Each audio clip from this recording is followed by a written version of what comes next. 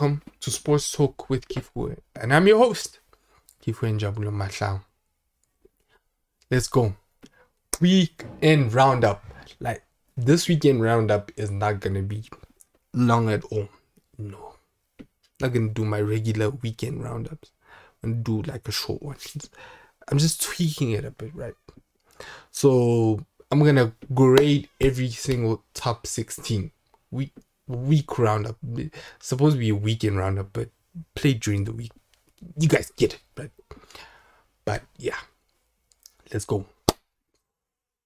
Oof, Man United. I give them an A-. I get it. They won 9-0. Not even an A-, man. I just give them like a B+. They just did what they had to do, especially after getting a red card. It's Man United. It has to beat Southampton. Like, Southampton shouldn't even ever. Okay, I get it. You're not granted that you're always going to be at the top, but Man United and Southampton, different levels. So Man United did what Man United had to do. Manchester City versus Burnley. And going back to this, let me not even go to that city. Let me carry on with this Manchester. This Manchester squad did what they were supposed to do. They were good, but they weren't excellent. Okay, you don't beat teams 9-0 by not being excellent, but they did what they had to do. If you're a Manchester United fan, don't get too gassed. I get it. Daniel James scored. Dead baller. R.I.P. Man, that man's dead baller. Hope you get out of my club. But anyway, let me carry on. I don't know how he survives, man. I don't even know how Daniel James survives. I don't know how he keeps on getting into the squad. Ole loves this dead baller. Inkom. In my country, you call him Inkom because, yeah, dead baller. Inkom. And then, let's move on. City versus Burnley. City, I give them a B. I give them a B+, man. Give them a B+. Same grade as Man United. They did what they had to do. Were they great? No. But they did what they had to do. City have to beat Burnley. They just did what they had to do. Sometimes that's all you have to do. City don't play the most amazing football that I've ever seen, but they get the job done. They do. Pep has his boys drilled to a certain shape and form, and they just beat Burnley. I mean, the first goal, Nick Pope, well, he was responsible for that. But let me not even go further, man. Nick Pope just did what Nick Pope. But he was the one that put them on the back foot, and Burnley were gonna defend a lot of the game. So, and even the balls that they were playing didn't even make sense. The only way that you're gonna get through to the City defense is actually by playing diminutive players and running in behind, because Stones and Diaz aren't really the quickest. So I get it. I don't know why teams always try to put balls in behind, where you can put balls in behind or to the side and making your players run onto them. That you can do. And with the ball in behind over the top, Edison, because he doesn't sit really deep, he can get to them. But City, let me get to City. They did what they had to do. Sterling got his goal. But yeah, we know, man, Sterling sucks when he's in front of goal 1-on-1. But yeah, you didn't hear that from me, because everyone's known that for a while. Moving on, Liverpool. Well, Liverpool lost 1-0 to Brighton. Well, that Liverpool team doesn't look like it's gonna win any. They just didn't seem like they were gonna win. Like, have you seen the team that all they did was usually Liverpool are playing like Chelsea. Bumper side to side. That's all they're doing. Like, the ball just moves from side to side to side to side, and you feel like nothing is going to happen. Well, that's because nothing is gonna happen. Like, nothing is gonna happen because they do so many things. Like, all they do, the ball is moving slowly from one side to the other side. The only reason why I even watch it is because Liverpool is Liverpool, and yeah, so that's the only reason why I watched it. But otherwise, it wasn't a great game. And man, what do I give Liverpool? Yeah, an F, because they don't look like scoring. And Liverpool is just supposed to beat a team like Brighton. So anyway, man, that didn't come on, so I was sad. But at least they got in a few. At least they have 2 wins in a row. No, they got a good result. They've got 2 good results in a row. So Brighton are on their way up. Yeah, it's 2 wins in a row against Tottenham and against Liverpool. So they're moving on up. Moving on up. Yeah. And then now we're going on. Okay, next up, Arsenal. Man, Arsenal are just a terrible. Man, them playing against Wolves, they weren't atrocious or anything. Arsenal dominated the first 40 minutes. They could have scored like 2 or 3 times. They should have scored 2 or 3 times, but they didn't. So what do you do? So what happens this season when you don't go 2 or 3 goals up? Well, more than likely the other team gets momentum and they score.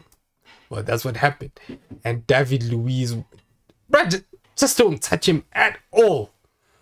He's through on the box and you just made a stupid mistake. Don't touch him at all.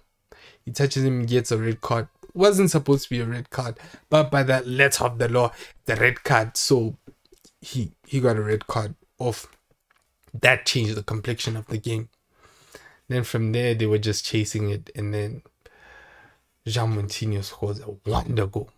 And then they were just, yeah, from there on, it was, they were trying to come back into the game. And it was like, what, 10 versus 11. And then the keeper has a doff moment where he punches the ball outside.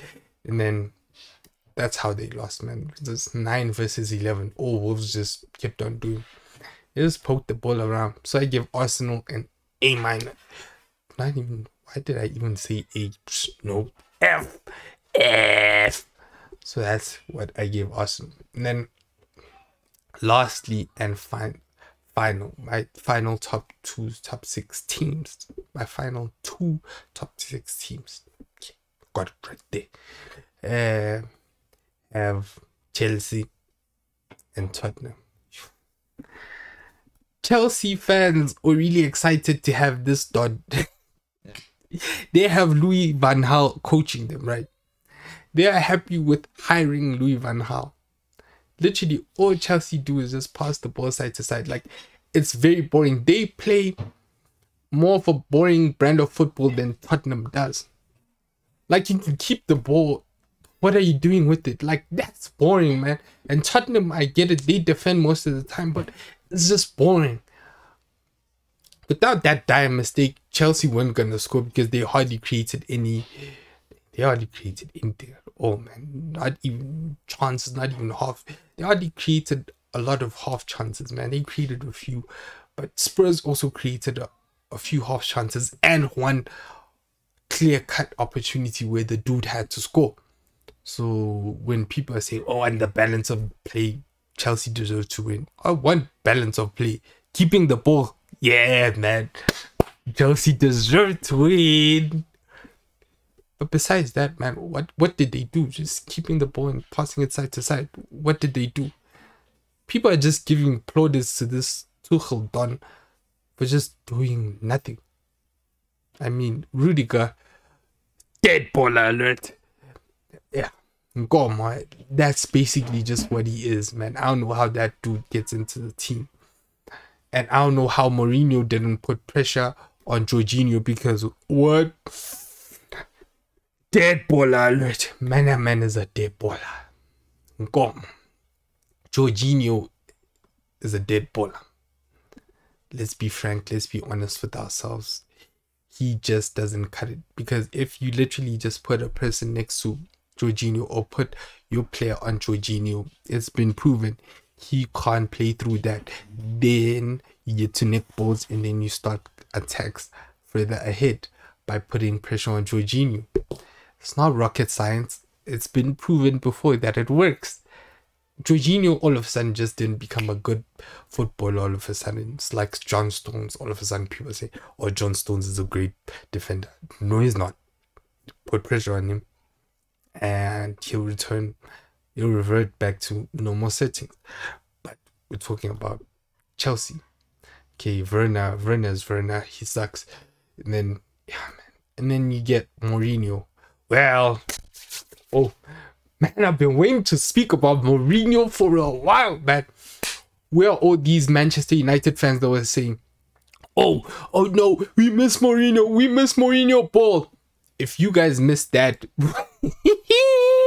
all these love United hate Glazer fans. Oh man, we are currently on loan at Spurs. Where are y'all now? Where are y'all now? Y'all still don't think Mourinho is finished? Oh, we fired Mourinho too soon. Oh, bro, we fired him when we were supposed. We even fired him later than what we were supposed to fire him. That man is finished. He is no longer like, nah, Mourinho should just go into international coaching. He's done, man. He is done. He does not want to adapt to the times. What kept Sir Alex in his job for such a long time is he was willing to adapt. This dude, like, if you're an attacking coach, you really don't, like, your adaptation is really not that much. But if you're a defensive coach like Mourinho, you adapting to an attacking style is really going to be hard. So his pragmatism is the death of him, because all he did was literally just put 6 people at the back. Then Dyer made 2 mistakes. I don't even know why Mourinho trusts Dyer at all, because he first makes a mistake where he goes too close to Tommy, and then surprise, there's a space open. Basically what David Luiz did like a day or 2 before, and you do it again, and you saw how that ended. Well, it didn't end like that because yeah, Chelsea suck, but but almost, if it was a better team, they would have scored. And then that penalty, bro, what are you doing? Because Alderweireld is just close by. No need for you to do that, to keep on playing the ball whilst you're on the ground, because you're gonna foul someone. And he fouled someone. And Mourinho is a man. R.I.P. to Mourinho, man. R.I.P. to him, man. And R.I.P. to his career, to his club coaching career at a top team. And it's done. No other top team is gonna be willing to take him. Might go to mid-table and bottom, and you know, your lower clubs, but yeah, man, that man has been done. Just before he left United, that's when he was done. I don't know why Tottenham took him in, but yeah, he's done. Without Kane, and I've always said this, without Kane and Son, if one goes down, he was gonna struggle. And surprise, I'm being proven right, because he was reliant on 2 players. Like, no, he didn't put players in to, let's say, get them used to the system and how to play and get them acclimatized. So yeah. R.I.P. Jose, man. R.I.P. Jose Ball. Well, it's been dead for a long time. Yeah, it's been dead. All these people that are saying, oh, we miss Mourinho. Bro, I don't miss Mourinho Ball at all. If you miss this type of football, small club mentality. Big clubs don't do what Jose is doing. They attack from the front. Fossil football is what Jose is playing. Clear and simple. He shouldn't even be allowed to coach a big team in this time and day. But anyway, I love it, man. Spurs have just as good, like, they have a good squad. They could be challenging for top 4, but because they have a crappy manager, their chances seem to be going down. And thank you for watching another part of